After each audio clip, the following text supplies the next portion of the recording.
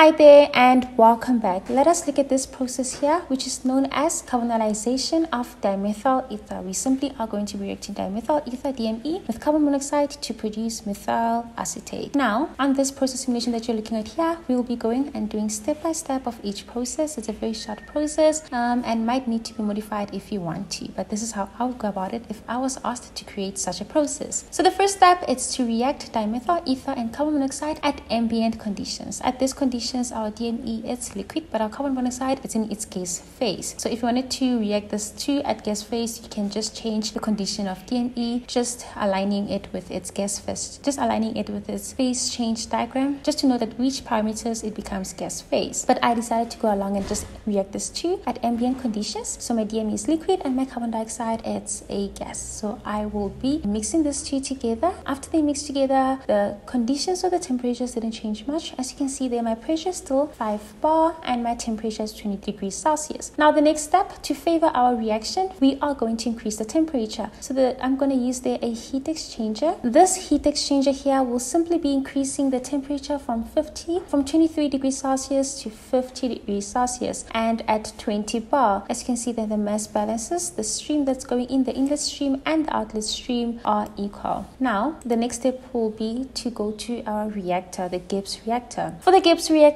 we are going to simply react our carbon monoxide and DME in order to produce methyl acetate. This process is known as carbonylation of DME because we are reacting DME with carbon monoxide. After these two react together, they will move to a separator whereby they will be separated into 100% of methyl acetate and the remaining components, which is DME and carbon monoxide. This too can be recycled back into the stream there.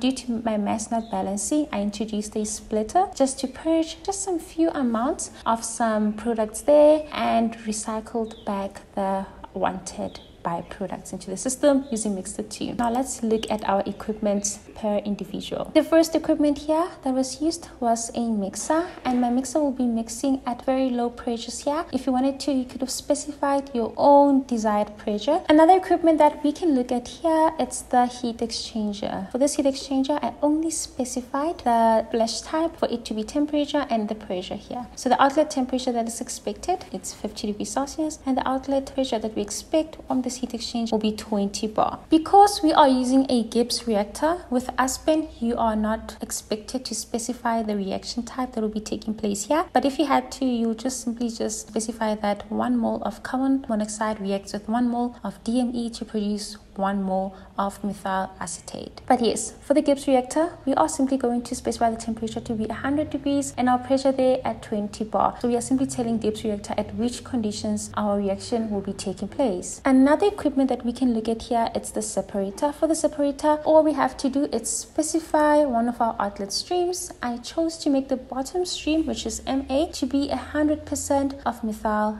acetate. Another equipment we can look at here, it's the splitter, split 1. Now for the splitter, it allows you to specify some few parameters. I chose to go with the split fraction, and for stream 4 we will be separating, or we want a fraction of 0.9 compared to that of stream 5. So this means from 1 or 100% mole fraction, we want 90% to go to stream 4 and the remaining 10 to go to stream 5. This, I simply included it to help with my mass balance, but of course we still have our unwanted products in our stream 5 that might have to be recycled back into the system. So if you are considering following this procedure, you might want to amend some few things to cater it to meet specific engineering sense, in sense that as engineers we do not waste anything. We always make sure we reuse, recycle and make use of every product. So do let me know what you think about this video. I hope it's very helpful, but till next time, bye.